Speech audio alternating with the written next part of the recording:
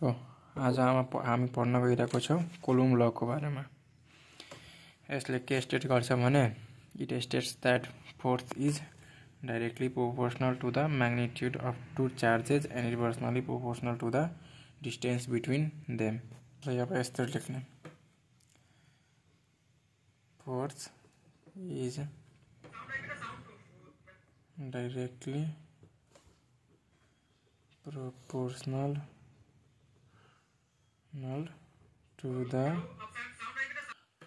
proportional to the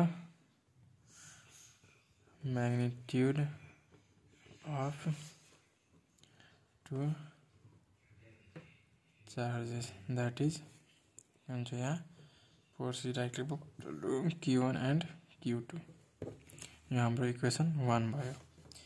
अनि अर्कोमा के भनेछ, force is INVERSEL inversely proportional two the square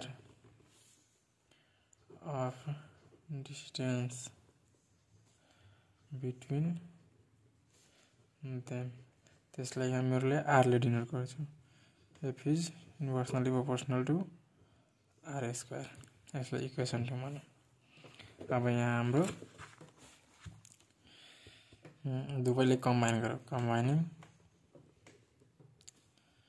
both equation 1 and 2 we get, यहाँ के भइहाल्छ, F is directly proportional to 1 by R square into Q1 into Q2।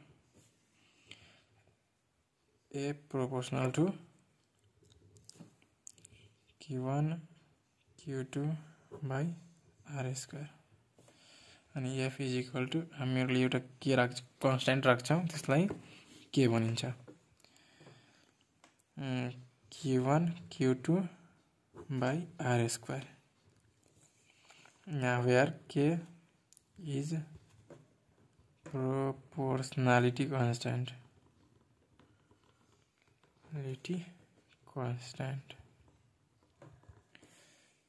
and K भनेको K is permittive where K is proportionally constant only।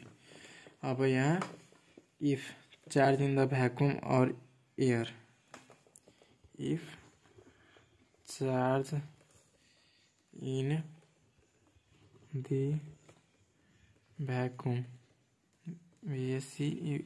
vacuum or in air in SI unit, then K is equal to 1 by 4 pi E0। K is equal to 1 by 4 pi E0, where E0 is the permittivity of free space or CEM vacuum। Thus, in SI unit, Coulomb law is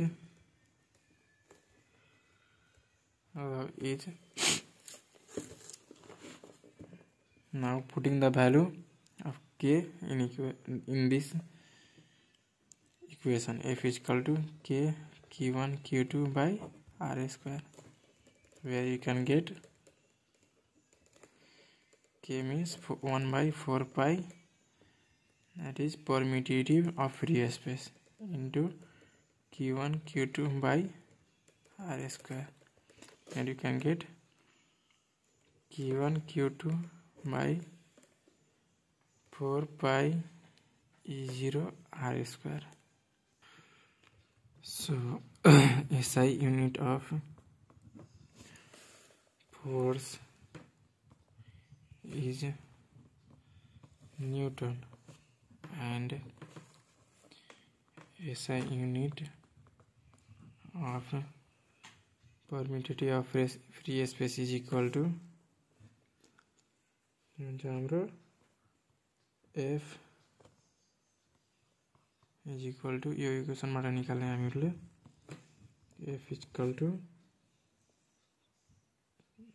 Q1 Q2 by 4 pi E0 R square। त्यसले हामी के गर्न सक्छौँ F into 4 pi E0 R square is equal to Q1 Q2। U0 के भइहाल्छ हाम्रो Q1 Q2 by 4 pi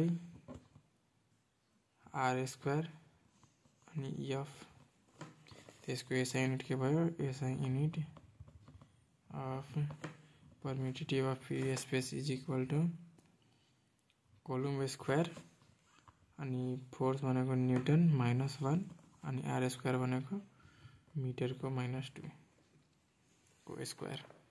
यति हाम्रो SI युनिट भयो परमिटिभिटी अफ फ्री स्पेस को। यो काट्ने इफ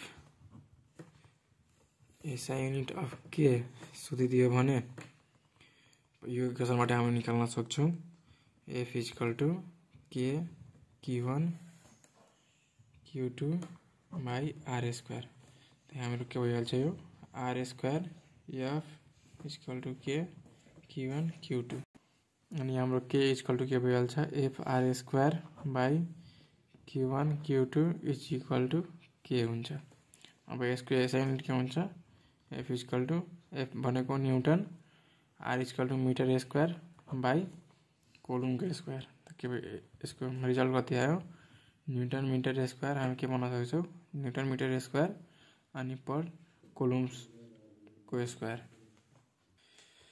अनि अब सीजीएस यसको निकाल्ने इफ चार्जलाई